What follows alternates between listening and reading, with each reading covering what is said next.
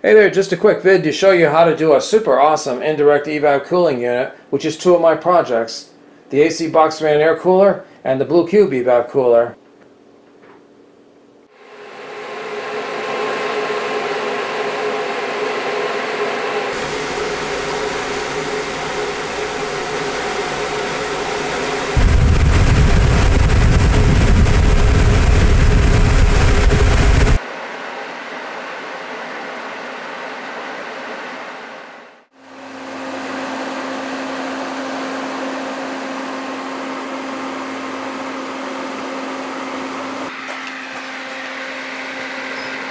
There it is, 72.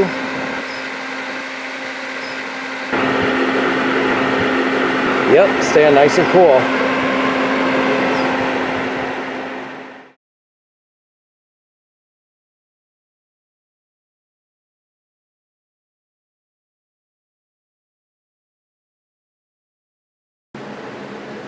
Hey there, this is just a quick vid to show you how just combining two of my projects, either one of the box fan AC air coolers or one of the table or smaller fan versions, along with the Blue Cube evap cooler, and you can make an awesome indirect evap cooling system.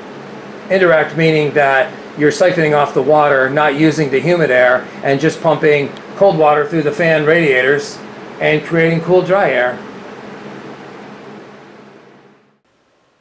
Probably the first and most important thing about the whole setup is to understand that these Evap air coolers not only produce the cool air, but they also are super water chillers. They can chill like 12 gallons of water, like in that tub, from 100 Fahrenheit down to 60 in like 5 minutes. So that's the secondary effect of them, and that's what we're interested in. We don't so much care about the air coming out the top. For now, we're just going to exhaust that out into space. What we need, though, to run the box fan AC air cooler effectively is cold water. This is going to be our cold water source. The way those work is they just need a cold water source to pump through the radiator to cool off the fins, and then you pull the room air through the fins, the fan does, and it blasts out the cooler air.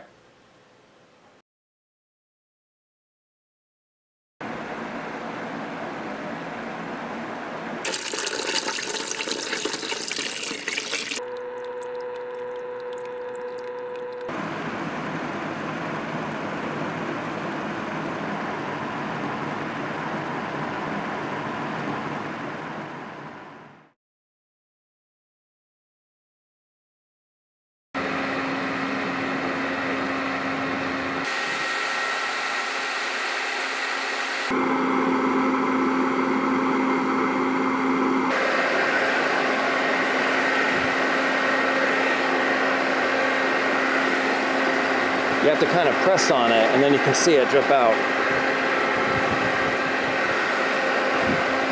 Beautiful.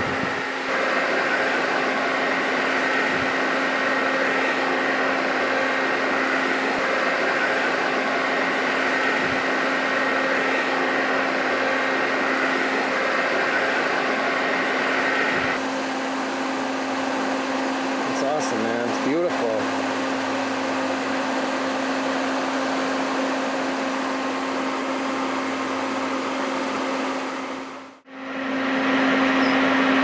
Alright, now let's fire up the second pump. Check it out. That's the air getting pushed through.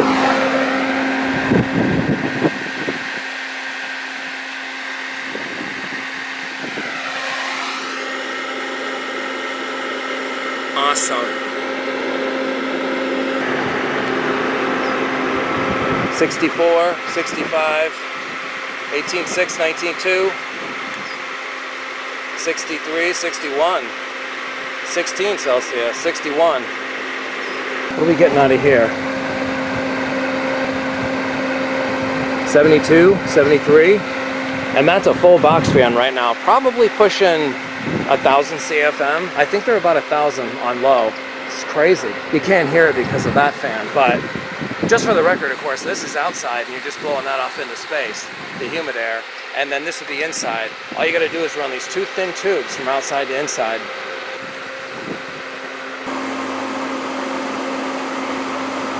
.58, solid 58, or just under 15 Celsius. 14, 15 Celsius, 58 Fahrenheit. Again, it's probably like 83 out here, something like that, Fahrenheit.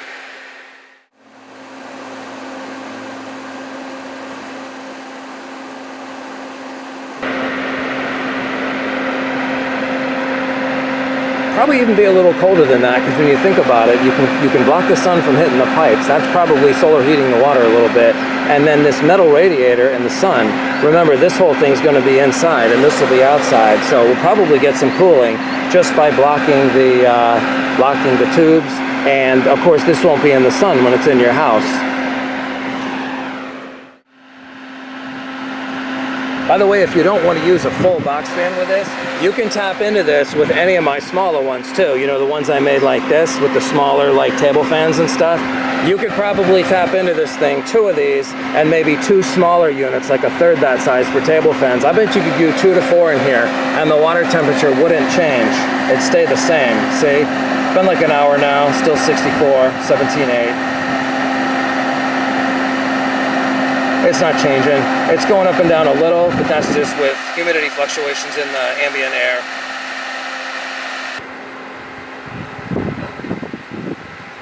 By the way, it's not as noisy as it sounds. It's just that one fan that's going to be outside anyway, on the top.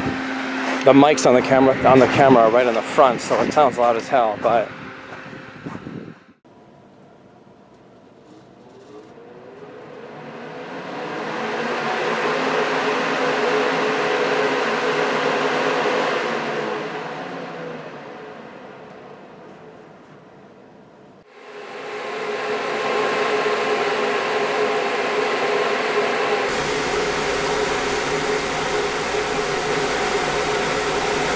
you can see it creates almost a vortex.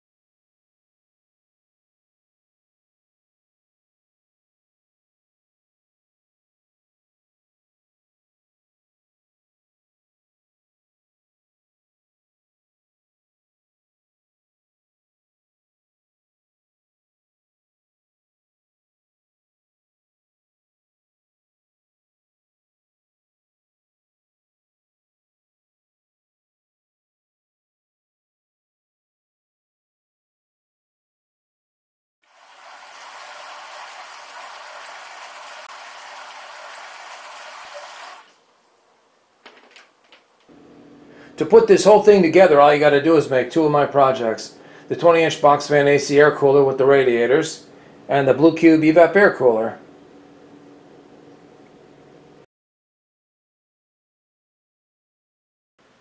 Then to actually set it up for practical use, you just put this outside, like a window or a door, run the tubes in, and put the fan inside somewhere. You don't need to vent it at all. You don't need to do anything. All the heat is removed through the radiator and pumped back into the tub. Whereby these, with all the water going down it, just recools that warm water back to being cold. And these tiny little tubes, the return tube, won't even overpower one of those pads with all the cold water constantly pouring off the bottom. You could probably run 2 or 3 fan setups and not even put a dent in the cold water in the bottom. So they're totally awesome. By the way, the reason these things chill the water in the tub so fast is because 99% of it that runs down the pad doesn't evaporate with each pass. Only about 1% of the air that gets pulled through evaporates the water to make the cool air. The rest of it just goes back down to the tub. So most of it is just being cycled around and around. And even with one pass, the water is super cool at the bottom of the pad and it just pours off. So within minutes, I can put 100-degree Fahrenheit water in there, and within 5 minutes it's down to 60 or 65-degree water. And then it just holds steady.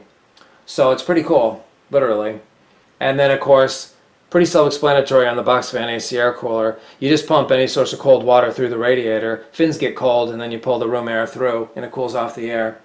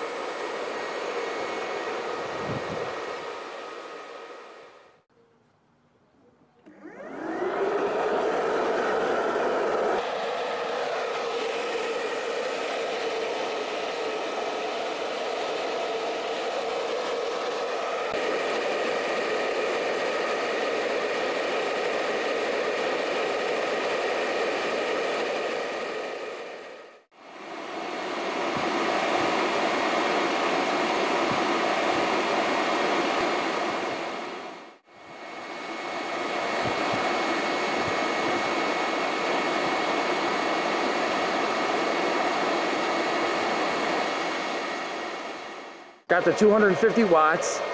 It's running two 80-watt fans and two 20-watt pumps. Total of 200 watts, but I wanted a little extra for the amps. We got the cold air coming out there. We got the water circulating through the tubes. If you look carefully, you can see a few air bubbles. Sorry, I'm blocking the solar panel, so it'll slow down.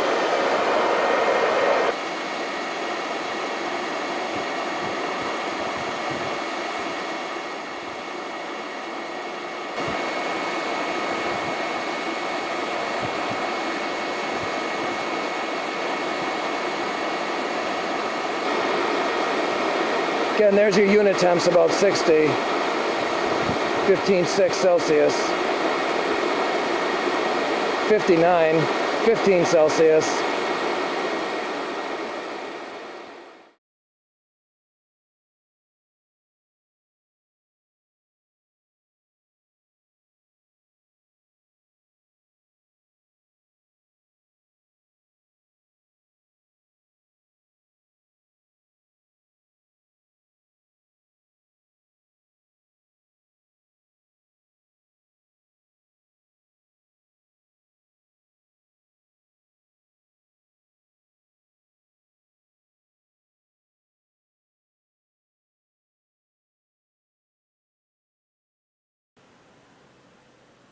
It's almost hard to believe, but even that fan on low pushes 1100 CFM, and your standard 5 or 6,000 BTU window unit for cooling a room, they're only like 200 or 250. So this thing is probably like 4 times stronger, 4 times the air volume. It may be 2, 3, 4 degrees higher on average in the temperature coming out of it, not much, but with the 2 to 4 times the airflow, I have a feeling it would actually cool a room down faster. In the right humidity temperature conditions, it would cool a room down as much as twice as fast as a regular air conditioner.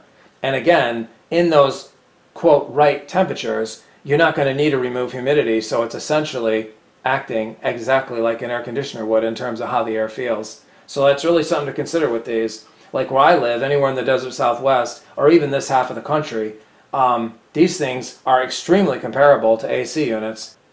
The only real drawback, and it's only a kind of minor thing, is that you have to get used to it putting out 62 degree air, 10 minutes later 68 degree air, 2 minutes later 64, 10 minutes later 72. It fluctuates up and down with the small changes in temperature and humidity throughout the day. So it's always putting out cool air, but sometimes it's just kind of cool, sometimes it's super cool. Whereas a regular AC unit, they're pretty much solid. Once they get their room cool, they just keep it there no matter what's going on outside. But that's one difference. So I think that's one of the big reasons why they've never really caught on. That, and if all of a sudden the humidity spikes, they don't work very well. So people like the consistency of the compressor-based AC. They're willing to pay 10 times more. There's been a couple of companies that have made systems, nothing like the way this looks, but same general idea. They put it into one unit usually, and they don't ever seem to catch on though. I don't know. The only thing I can figure again is just that you get those small temperature fluctuations, and then if you get a couple days where it's like raining or something, even when it's like in a desert, you still can get humidity levels 70 to 90%, and then this thing's not going to cool you off. So you got that as a drawback, but otherwise it's an awesome way to cool. Making this, by the way, is super simple. It's not hard at all. You just buy 2 of these. They're actually Hayden 405 model. They're called transmission coolers. And I just basically zip tied them on, put some styrofoam blocks in there to offset it, and then zip tied it on in select places. And then you just push to fit tubing with clamps all around there. In there, out there. I use 7 feet. We were going to a bucket with ice water, but let's just get the cold water from this. That's all you really have to do. Then it's indirect evap cooling.